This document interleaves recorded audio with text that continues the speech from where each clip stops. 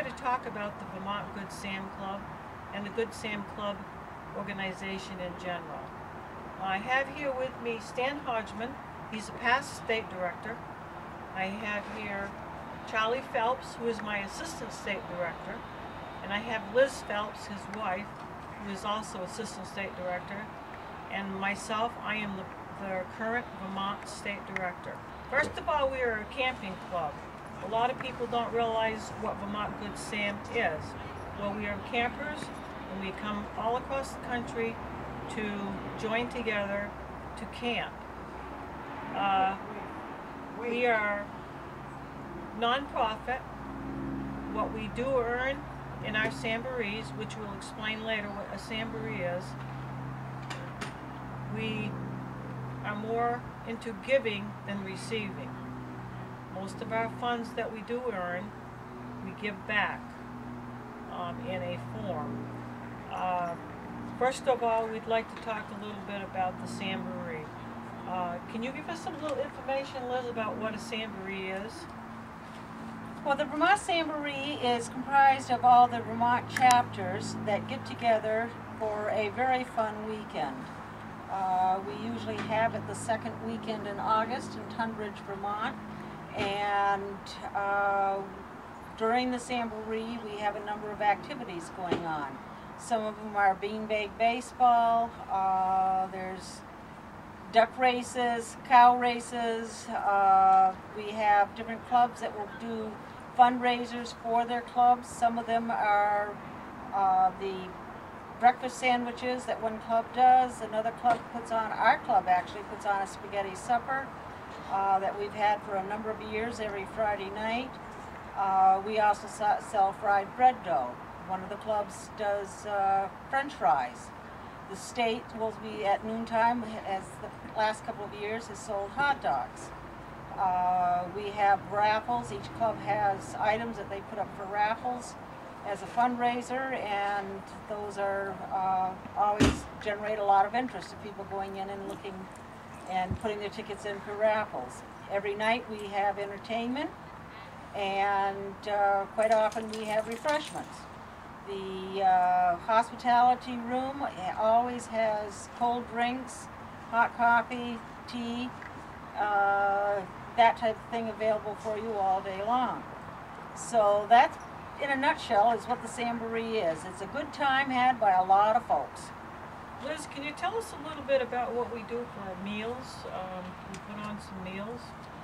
Well, as I said, our club does the spaghetti supper, and then we have a vendor that comes in and is there at lunchtime for sandwiches, hamburgers, that type of thing. And then on Saturday night, they put on a great meal of either turkey or ham, or even a combination of both, which is always a very good meal.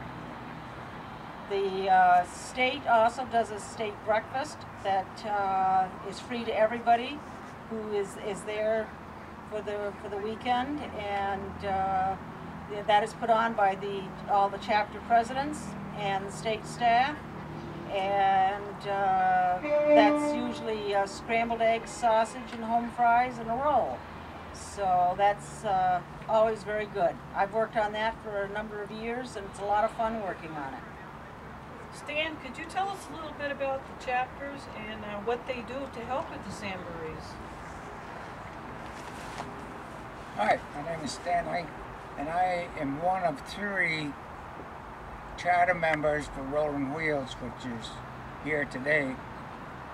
And we work very, very hard to raise money for different charities. We give probably 90% of our money earned to food shelves. We give $150 for 5 different food shelves to help the ones that are not as fortunate as us. We also, my wife and I, spend a day cooking the spaghetti sauce for our supper, which in turn brings us money. We have been in Rolling Wheels for 30 years when it was formed.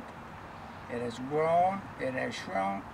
It is harder now to get people to join chapters because for some reason we don't offer what they're looking for, video games and etc. and etc.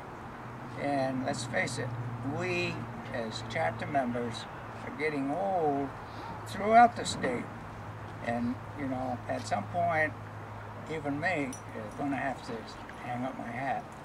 Thanks, I really appreciate the effort that Linda puts in. I was director for 5 years. My first year back at Tunbridge, we had almost 400 campers. And it's not just our chapter, it's all chapters work hard for growth, and it's shrinking. So if there's anything out there that can interest people in joining a club, a chapter, I hope that they, after seeing this, they step forward and do it, because their help is what we need. Thanks, Stan. To continue a little bit with the chapters, I'd like to name off some of the chapters to see if there's any area that you might be interested in joining a chapter. We have with us, we have the Burlington chapter. It's Champlain Valley Roadrunners. We also have Bennington, the Green Mountain Travelers. Montpelier has the Golden Domes. Randolph has the Mid-State Sams. Randolph Center has the Instigators. And White River Junction has Junction Trotters. Chester, which is this club that we are here today, the Rolling Wheels. Brattleboro has the Wyndham Wanderers. If you're interested in joining any of these chapters, you can notify us by going to the Vermont State website under Vermont Good Sam Club. And when you bring it up, you will come up with my photo and my husband's, we are the directors. And from there, you can go to any site to find out any information you need and want about Good Sam Club. I'd like to touch a little bit about the donations and the giving that we do. That's very important in our life. And Charlie would like to speak a little bit about what we do with the tabs. People don't understand why we collect tabs. Charlie? Yeah, firstly, getting back to the Samboree, we'd like to make people know that you don't have to be a Good Sam member to start. Anybody and everybody is welcome. We'd like to think you would become Good Sam members, but you certainly don't have to be. You can come and see if it's for you or not, and we'd like to make people most welcome. But in the tab program we started a couple of years ago, there's some of us that are not only Good Sammers, but we are Shriners. And as most people know, Shriners have the hospitals where we can orthopedic and burns, and you can go and get whatever you need at absolutely no cost to you. If you have insurance, it sometimes helps, but it's not necessary. But to get back to the tabs, I think it was 2 years ago we started. We put a big barrel out in the buildings and for people to turn in tabs. And in our second year, which has grown every year by the way, I do the tabs myself. And when I went to weigh the tabs, we had 135 pounds of aluminum tabs, which amounts to 224,000 tabs. What that has done, we have a supplier that we sell these aluminum tabs to. He pays us obviously money for the tabs, and it's donated to the hospitals for wheelchairs or x-ray machines or games for the kids, or it's all turned back into the hospitals to be used whatever they need it for. But it's turned into a very beneficial program, and we appreciate those people that participate. And I have some people in just the second year that they save all year, and they bring me back boxes with thousands of tabs that they've collected themselves at different areas. And most of the clubs have gotten now, the chapters are getting now, so that they collect tabs and bring in them also. So I mean, it's a very beneficial program, not only for the Shriners who really appreciate it, but also for the Good Sammers. And it's just another way of more camaraderie and something we have in common that we love to share. Could you tell us a little bit about the tabs themselves? What are they? So people don't get them confused with certain kinds of tabs. Could you describe what the tab really is? Yes. The tabs have to be aluminum, which mostly are beer cans, soda cans, some pet food cans are, and some pet food cans are steel. But as we get these things, we have to run them through a processor where it takes the steel ones out, because if you have steel ones in it, they won't even take them. So we have to separate them, which is, we've done enough now, so it's a fairly easy project. We run them down through a tray, and there's a magnet underneath, and if there's any steel tabs in it, it'll grab the steel tabs, and the aluminum ones go into a big container. And we just sell the containers by the barrel. Thank you, Charlie. We also have a theme at our Samborees. Every year the theme changes. This year it's Hometown Heroes. And we are celebrating those who really don't get enough thanks through the years. A lot of it we take for granted. Could you tell us a little bit, Liz, about what we actually are going to use for Hometown Heroes in honor? Well, we're honoring the police, your fire departments, your EMTs, all branches of the armed forces. These are the people that are serving us 365 days a year, and they really do not get the thanks that's deserved. Also, to make a note of that, on Friday, the weekend of our Samboree, we are asking that everyone wears red. It can be a t-shirt, it can be a hat, but we are asking that you wear red all day on Friday in honor of our military. One of the other things that we probably should touch on a little bit is joining these things, being part of these things. I have here the history of the Good Sam Club. I'd like to just read a short bit of this information. There was a man by the name of Raymond Jones of Utah. An RVer often found himself stopping to assist fellow RVers who were having trouble. In 1966, Jones wrote to Art Griffin, then the publisher of Trailer R News, since merging into Trailer Life magazine as we know it today. Griffin advertised this in July 1966, that he would be able to furnish a Good Sam Samaritan decal if enough people were interested. Well, that took off, and today we have the symbols, we have everything that goes with it, and that's where the name Good Samaritan came from. And that is what we're here to do. We are here to help people in need of any area in their life. If we can help, that is our goal. We have no other goals to follow except that we are here to help. And in that small phrase, there is a Good Sam pledge, and I'd like to read that to you, because this is what we stand for. This is who we are. This is why we're here, and this is why we do what we do. As a member of Good Sam Club, I pledge to give aid to others in need, respect nature and the environment, give back to the community and those less fortunate, treat others with dignity and respect, and wear a smile like Good Sam and Good Samantha's, and promote the pledge of the Good Sam Club to others. Liz, maybe you could touch a little bit on about what we do at our campouts as chapter members. Okay, sure. Our club, the Rolling Wheels, meets on the second weekend, of every month, and we have usually somewhere between 15 and 22, 23 rigs that will come camping for the weekend, and usually we do different activities. We'll have games. Our club seems to base around food an awful lot. As of this morning, we had a club breakfast for everybody. We had sausage and home fries, French toast, and pancakes. This afternoon, tonight, we're going to have a potluck supper. Sometimes we play beanbag baseball. We almost always have the fire going. We're sitting around the fire and talking. And the thing that has always amazed me about our club, and I think probably all the other clubs in the state are the same way, is the diverse background of our members.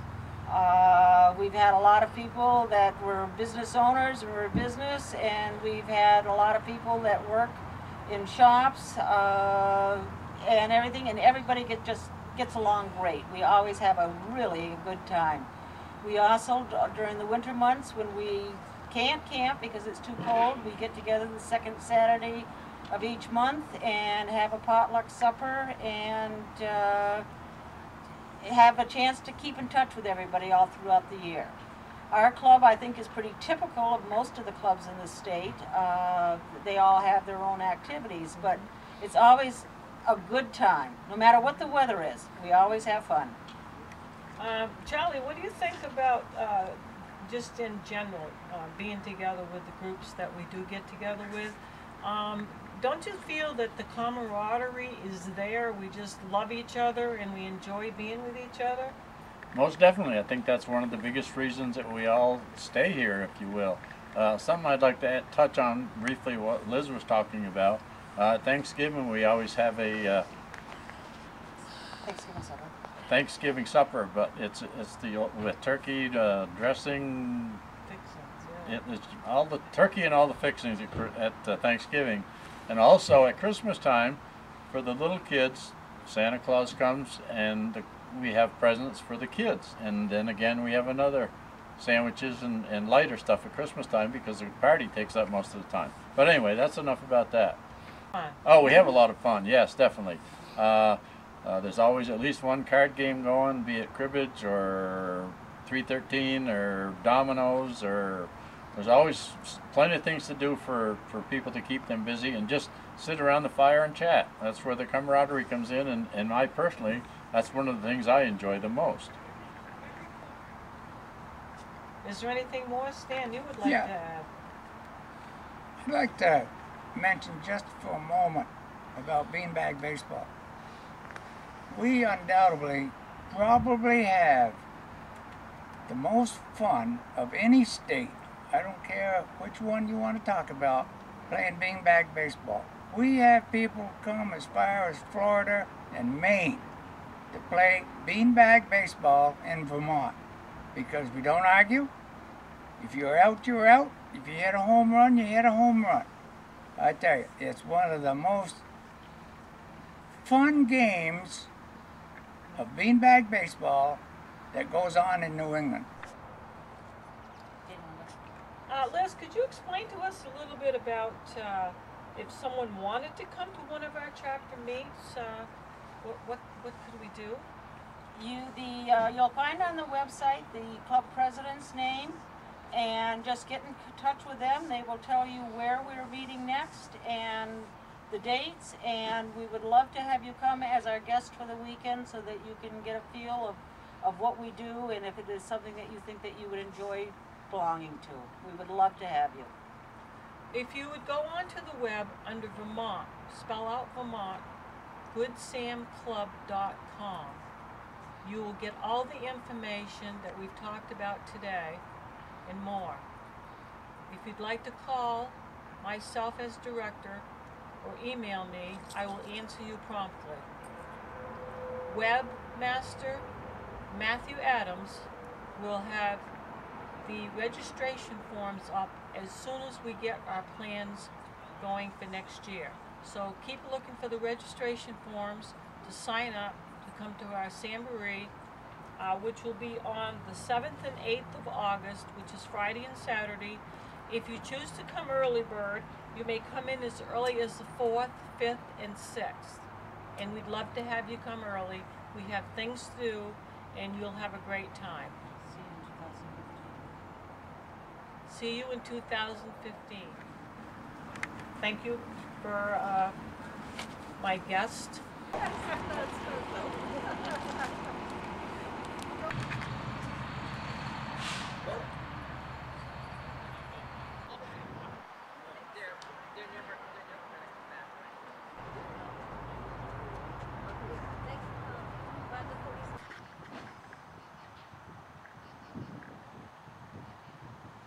Could be considered legalized.